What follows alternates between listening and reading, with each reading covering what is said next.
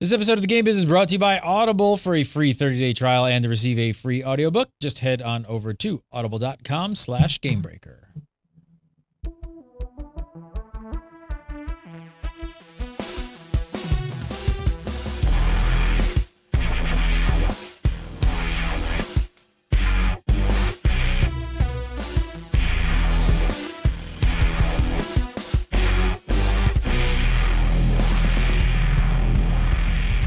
What's up, everybody? Welcome to the Game Biz, episode 21 for April 3rd, 2014. I'm Gary Gannon, and joining me, as always, the one, the only, Mr. Monty Sharma. How are you, sir? I'm doing great, Gary. How are you doing? Good, good, good. So this is the show where you ask questions about the video game industry, whatever you got, you send them in, and Monty answers them. You don't enter them, you answer them. We should talk a little bit really quick about GDC, the Game Developers Conference. We were both there 2 weeks ago now, so we're back, and we've got some interesting stuff coming out of the GDC, largest ever from what I'm hearing. Yeah, for attendance. Yeah, they're saying like 24,000. Yeah, this is the conference we keep telling everybody on this show to go to. Like everyone who's asking questions about getting in the industry, that was the one. So if you didn't go, you missed it. But hopefully you were one of the 20-something thousand. And our cash did go. So one of met him. He actually came to a little party we had, was able to introduce him to some folks in the business, and hooked him up with somebody who's got a job. So, you know, who knows where he's going to end up, but hopefully it's somewhere good. That's fantastic. That's awesome. I mean, that's really what it's about. And, you know, just getting there, shaking hands, going to just different parties. I don't think people out there probably realize how sort of easy it is to, when you go there, to maybe get access to some of these people and shake hands and get business cards and stuff. But it really is quite easy. But a lot of news came out of GDC. The biggest, we have to talk about it. We've been talking about VR, Oculus Rift forever. You've been down on the Oculus for a while. I'm still a little bit bullish on it. And then boom, Facebook up and buys the Oculus. I texted you. You were like, what? You hadn't even heard the news yet. It came right through. It was unbelievable. Yeah, I mean, like at GDC, we saw, you know, Sony had launched their product. There were 2 or 3 other VR products on the floor there at GDC. Sony probably had the best looking one and the strongest support. I actually tried the Oculus finally. You know, I've just been crapping on it without trying it. Tried it there. It was the new version, so the new dev kits that they're shipping. It was heavy. You know, I'm doing this and I'm saying that, you know, after a while, this is not going to be fun. Flopping my head around. I still don't get that part of it. And so I walked away thoroughly satisfied with myself that I was right, and you know, these guys were not going to capture a lot of market share. And then wow, it doesn't grab you, huh? It didn't grab. What did you do? Did you what did you experience? Was it the Eve Valkyrie? Yeah, I played Eve Valkyrie, and you know, I've been playing flight simulators for a long time. You know, Chuck Yeager was one of my favorite games back in the 80s. You know, I've done it. I've flown them, and you know, maybe I didn't have enough time with it or whatever else, but for something like that, it's got to grab you. Now, my sort of complaint on it has always been the economics. The cost it's going to take them to get units on the street at a reasonable cost is fairly high. And I did not think Oculus as an independent company could pull that off. Now, Facebook having spent $2 billion to acquire them, you know, leaves me with the thing of, okay, so Facebook will put money out to get the product built and get a reasonable street price. So that hurdle is gone. But if you know, Facebook's share price took a hit after the buy. The market did not think it was interesting. And, you know, the industry in general was... well, you know, like Minecraft canceled their Oculus port, and so all the indies felt a little betrayed. The Kickstarter folks are up in arms of, wait a minute, I gave you this because you were a nice little company, now you go and make money. I don't feel bad that the Oculus guys got a lot of cash. Like, they only got $240 million, I believe, in actual cash. The Mm-hmm. rest is in Facebook stock, and it's probably tied to a bunch of things. So, I mean, we don't. isn't this what if Oculus is to become a hit in any way, shape, or form? Isn't this what they need? Didn't they almost need a Google or a Facebook or somebody to come along and pick them up and kind of have the kind of cash and capital that these companies have to actually make it happen? Because now they can hire the best engineers on the market, the best Mhm. manufacturing people to come in and get that thing lighter, like you've been talking about, and all the things that you've been saying. Now that's accessible.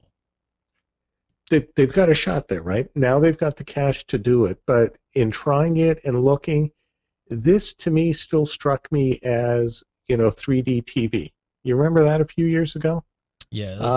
You remember going to CES 3, maybe 4 years ago, and they had one TV where you didn't need to wear glasses. You had to stand in a 2 square foot area to be able to see 3D without glasses on, and everything else required glasses. And they had all this different technology and these glasses vendors and blah blah blah blah blah. Who the hell's buying 3D TVs now? Right? That just, it sounded good. It looks interesting. Nothing compelling. And so I think the thing for Oculus, yes, they've survived the money hurdle, and God bless them. Anytime an entrepreneur gets paid, I'm happy for them. I do not begrudge their success at all. I'm very happy for that team, but they still have to find those compelling uses, and I haven't seen anything yet that makes me say, wow, that's enough to justify what Facebook paid for them. And the thing for Facebook is, right, they're a publicly traded company, so you have to do the math of, all right, they spent $2 billion, they got hit by the market. That's fine. They go to launch it and they spend several $100 million more.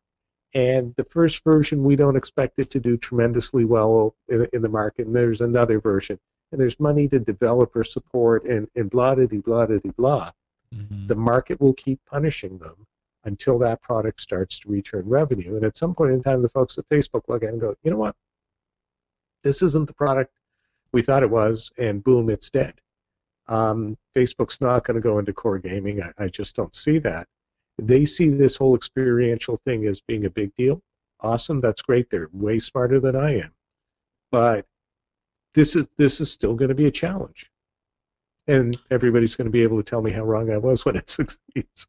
It's going to be an interesting ride. I mean, I Yeah, know everybody was up in arms, but yeah, it's going to be interesting to see what Facebook actually does with Oculus, or if they sort of, just give them support and leave them alone. I mean, they've kind of done pretty well with Instagram. I mean, people forget that Instagram is just over a year under the Facebook umbrella, and they haven't really touched them too much, and the product hasn't really suffered. But they haven't actually been making money off of it either, right? This is true. And it's not like it's hardware where you're paying big noticeable costs. Where Instagram's, it's just kind of a rent. Throw more servers at it. Yeah, okay, we got to refresh the servers. They buy a ton of servers, not as visible. But hey, look, I hope it succeeds. But so are you not thinking that any of the VR stuff in general is going to take off? Like, it's going to be like a 3D fad? Because you see the Sony's got it. I mean, who else? There was another one or two. So there's a couple other companies, and everybody's now going to be fighting for this space. Right. Sony's got a shot, but again, I don't see it going much past like iToy penetration. Think about it. How many people play games multiplayer? Well, all right. So do I got to buy 2 of these? Do I got to buy 4 of these? What's that impact going to be? How many games can Sony get to support it well? They certainly have what they have that Oculus did not have, and I was in the 2 days between seeing that in the Facebook buy was Sony's got the manufacturing experience and weight to pull something off. So they know how to do that, and they'll do that part well. Will that be enough to find a piece of content that works? Will that drive enough of the component parts cost down? I don't know. My thing has been probably not for the next 5 years is this a common product. So we'll see. Yeah, it's going to be interesting. But, just switching a little bit, did you go by the Ouya booth? No, I did not. I went by just to sort of get a sense, and it's like they're still there. They're still plugging away. Mm-hmm. There's no buzz anymore, right? There's no. It was, geez, 2, 3 conferences ago, maybe 4. It was all the Um, buzz. it was all the buzz. Everybody was packed around it. The reality sort of brought folks down, and I wonder about that and Well, what's now going to look at happen. this week's news too. You got the Fire TV that Amazon's putting out. Yeah, They kind of just ooh it. They just they kind of just stepped into that market. So now, who's going to have market penetration? Is there really a reason to ever pick that thing up? exactly. Gee, if I want Android distribution, I can go through Amazon. And Amazon, I don't know how interested Amazon is in turning that Fire into a game platform. They're building lots of games. They have a very large game group right now. Mm-hmm. But is it TV the place for these games? If you think about where you play things on the console versus where you watch TV and where you're streaming movies, are these different places? Are they the same place? What sort of games are you looking for? That part still isn't settled for me. And I mean, Ouya has not made any traction in that space. And Amazon is going to make so much more money off straight shopping, their video service and other things like that, that I think, yes, they'll have games on that platform, but it probably won't be their dominant platform for selling games. All right, let's do a few questions here. First up this week from Jonah. Jonah says, I am sick and tired of the greed of game makers. The free games demand tons of money, and it's hard to find real games to play. He says, Dungeon Keeper seems to have increased the hate for this type of business. Do you still support this model? Well, it's the, I don't have a problem with the model. I know some people have implemented it poorly, and Dungeon Keeper clearly has implemented it poorly. I've been playing Dungeon Keeper for a while now. I'm probably going to stop relatively soon. It's an interesting game, but the play sessions are 2-3 minutes long, or you've got to pump in a ton. Not something I'm particularly thrilled with.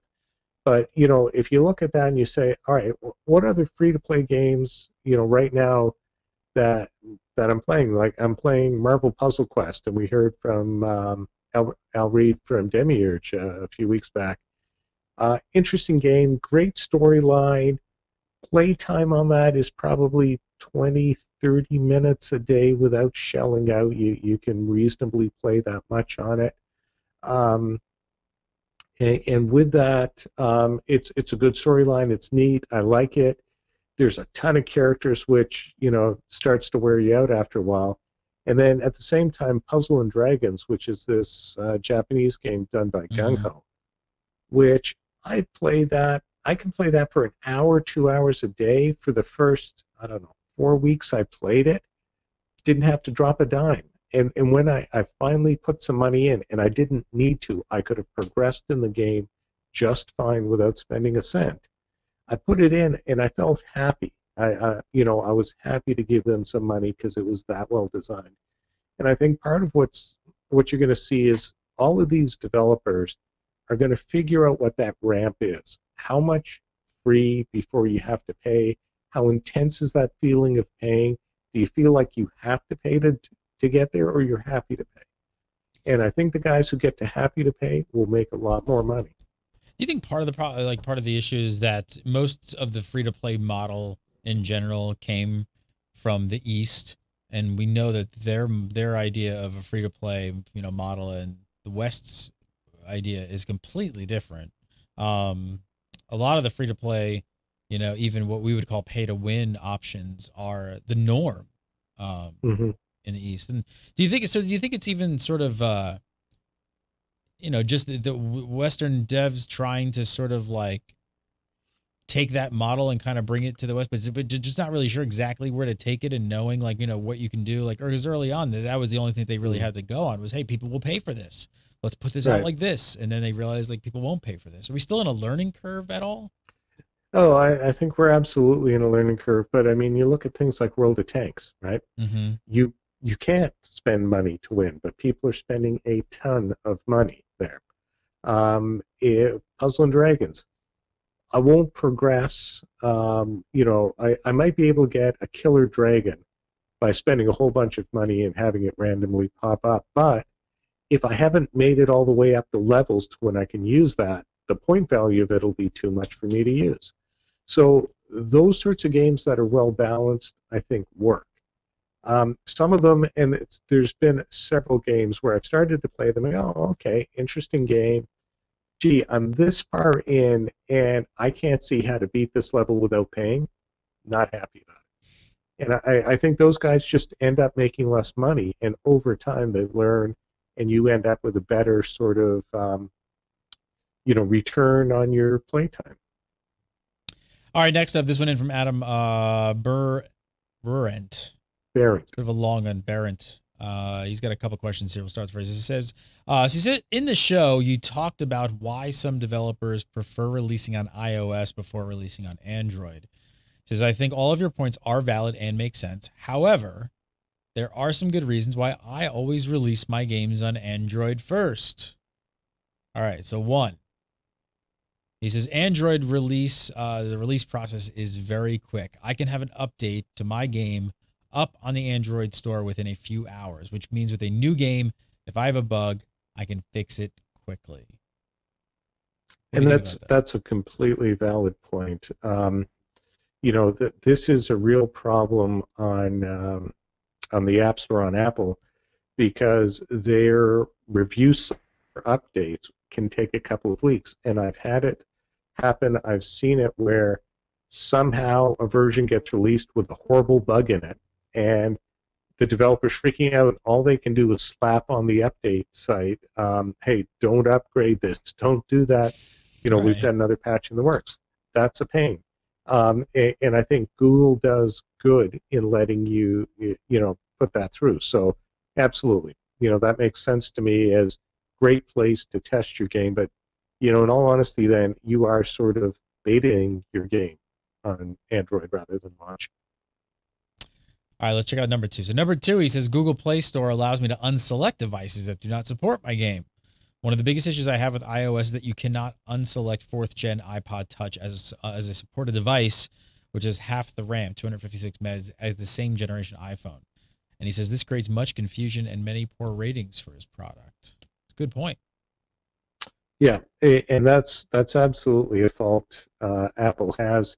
On the flip side, on the Google side, you have so many different form factors, sizes, all of that, which does make it a hassle. So you can restrict it, which is a certain amount of work. The Kindle store is different than the straight Android store, so you've got a few problems there.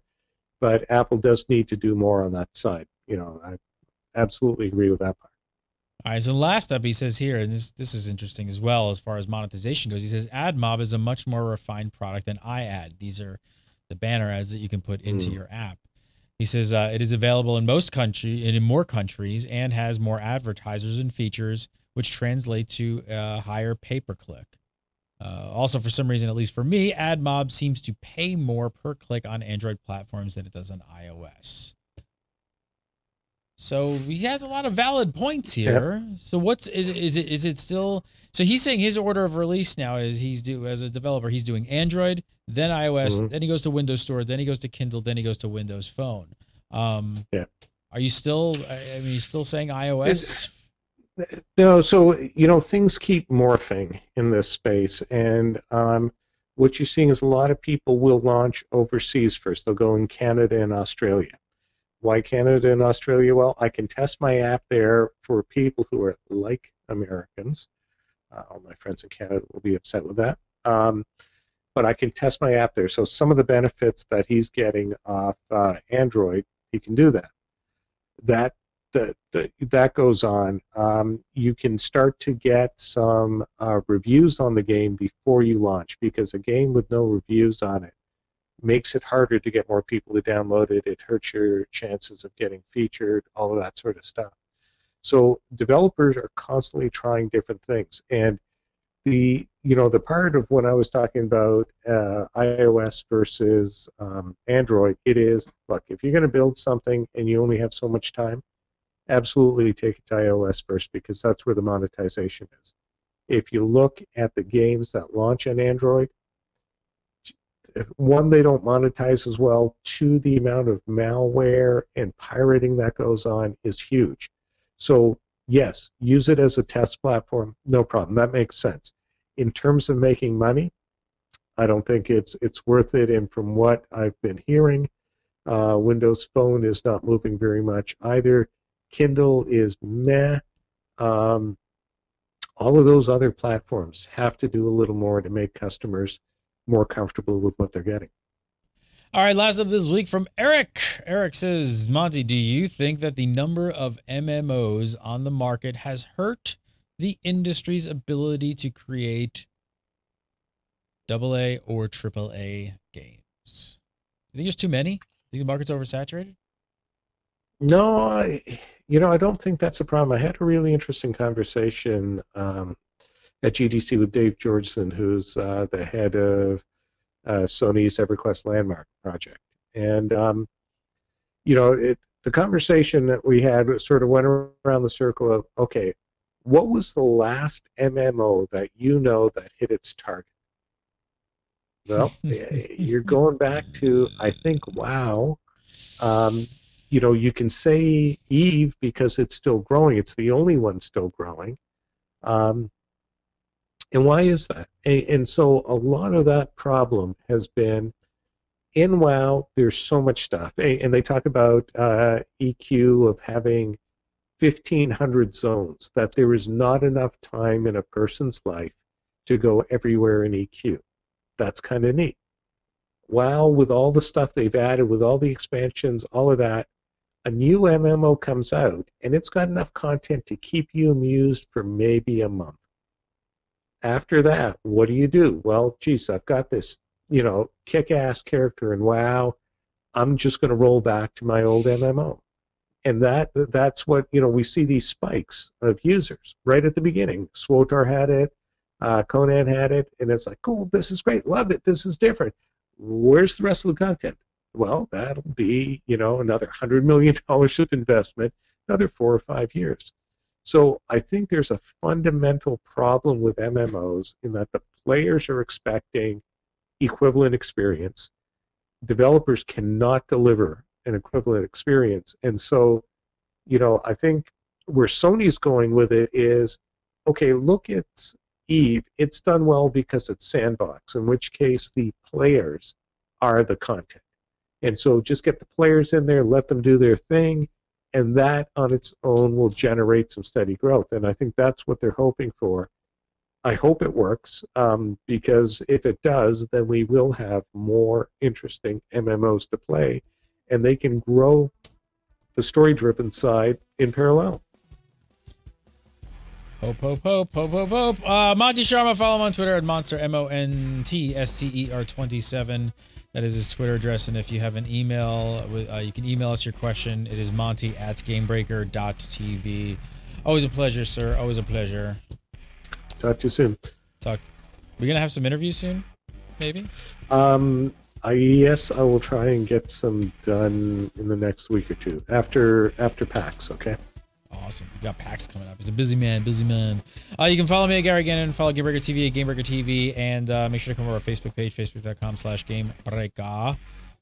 And we do the show live usually on Thursdays now. So Thursdays at, what are we doing? Is it 4? We switched it around. Yeah, we were trying to do 5. 3? I mean, I can do 4 if you want. Maybe we'll do 5. Right. We'll figure it out. I don't know. Keep an eye on the Twitter. We'll figure it out this week. It's good to be back. Good to see you, and we'll see you next week for more Game Biz. I'll see you again.